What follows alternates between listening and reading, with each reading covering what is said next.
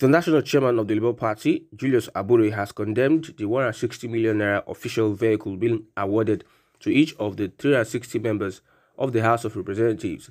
While urging his party lawmakers to reject the gift, Abure described the action as a height of insensitivity.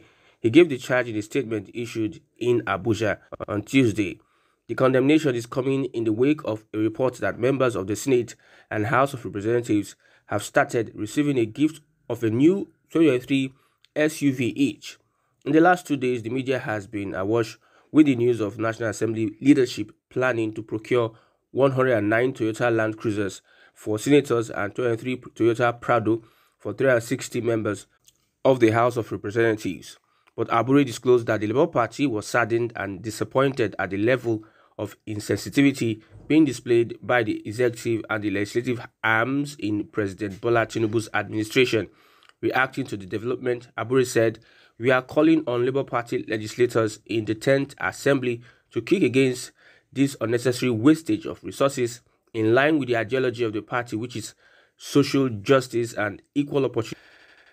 Nigerians will hold them responsible if they fail to live above board or give proper account of the electoral investment reposed in them. The poor must be allowed to breathe again in this country."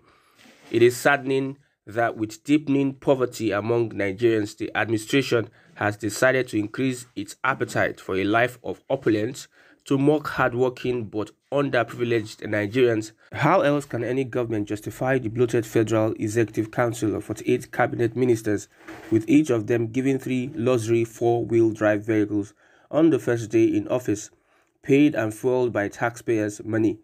This is notwithstanding hundreds of presidential and ministerial aides, as well as numerous aides to the aides who are being funded by the government.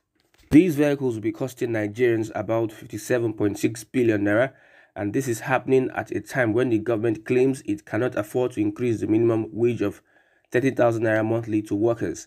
As things stand today, inflation is likely to hit 30% by December 2023, yet all they are concerned about is the effort and comfort of a privileged few who found themselves in public office.